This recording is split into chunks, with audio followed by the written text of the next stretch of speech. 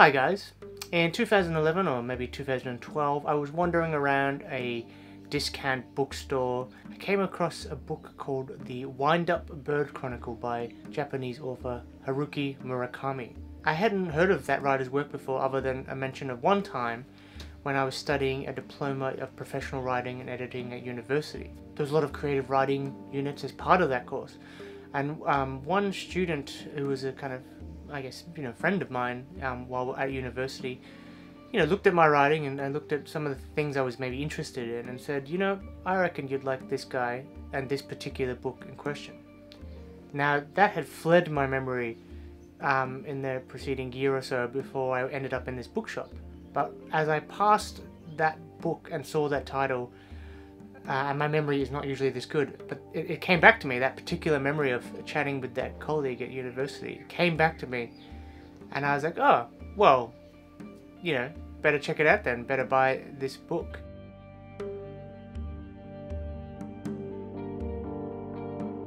From when I first read the opening page of this book, it was just something that just grabbed me, that kind of tantalized me and made me think, oh yeah, I may not see where you're going with this, but I'm really interested in the ride and what you're propositioning in many ways. So I thought I might just read the blurb from this new edition of the book. Toru Akada's cat has disappeared and his wife is growing more distant every day. Then there are the increasingly explicit telephone calls he has started receiving.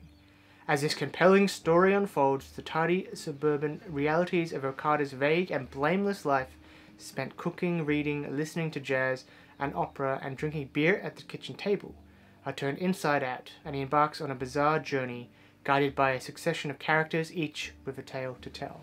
That is just kind of a glimpse into how this story unfolds and where it takes you. It's very much in the realm of magical realism. There's a lot of fantastical things happen but are treated like everyday occurrences, but not in maybe a Gabriel Garcia Marquez kind of sense. Like I'm thinking 100 Years of Solitude type of vibe. They are still grounded in our reality because it takes place in the early 1980s in Tokyo, Japan, as you follow this main character through a first-person written narrative of Toru and his search initially for him and his wife's missing cat, and then again for his wife, who at some point he needs to find out what's going on with her. And there's just transient moments, there's laugh out loud funny moments, there's sexy moments, there's grotesque moments. There's one particular chapter I quite enjoy where Toru meets this aging ex-army veteran from World War II, a Japanese veteran from World War II, who tells this horrifying story of meeting these, I believe they're Russians or Cossacks or something. Maybe Cossacks weren't from World War II, but they're Russians of some kind during that part of the conflict, and watching his senior officer being skinned alive and then being dumped somewhere in, I think it's in Mongolia somewhere if I remember, and being left in the bottom of this dry well.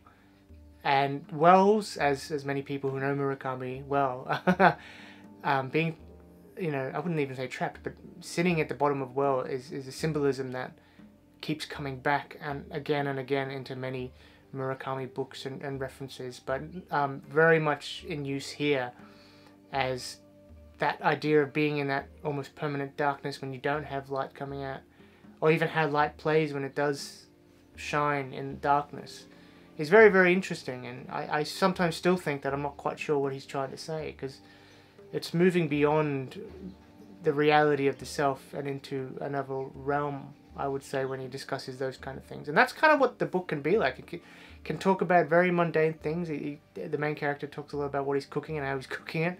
And there's very amusing sequences involving his interactions with the opposite sex. For those who don't know much about Murakami, he was kind of like, he finished high school, I think, maybe studied a little bit in uni, but then with his partner opened up a jazz bar in Tokyo where he ran for ages. And then one day, I think in his late 20s, early 30s, he was watching a baseball game in Tokyo and some player hit a ball, and in that moment when that happened, he just had a thought, because he's always been a big fan of reading and reading a lot of books.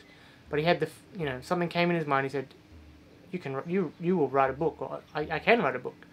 And then after he went home after that game, he went to the stationery shop. Now this is in the maybe early 80s, I would say, or even late 70s. Bought a bunch of stationery, some pencils, and he just started writing. And the first novel he wrote, Hear the Wind Sing, he submitted it into a Japanese literary competition. It's like a first, for new writers, I believe it's called, or something along the lines of that. And it was his only copy. It was all handwritten back then. He didn't print it up or anything like that. Didn't keep anything, and he just sent it away. Didn't think of it, kept running his jazz bar, and then he actually won. But I think maybe for the third book, he and his wife talked it over and said, look, I reckon with this next book I can make it a bestseller in Japan at least. And I reckon I need to put everything into it though. I can't work this full-time job, especially running a jazz bar and everything like that. And they sold up everything, and they had enough money maybe for like 6 months to a year or something like that. Can't quite remember the context now. And he just wrote this third or fourth novel. And he already had a publishing deal from that competition he won and from that first couple of short novels. And then he was right.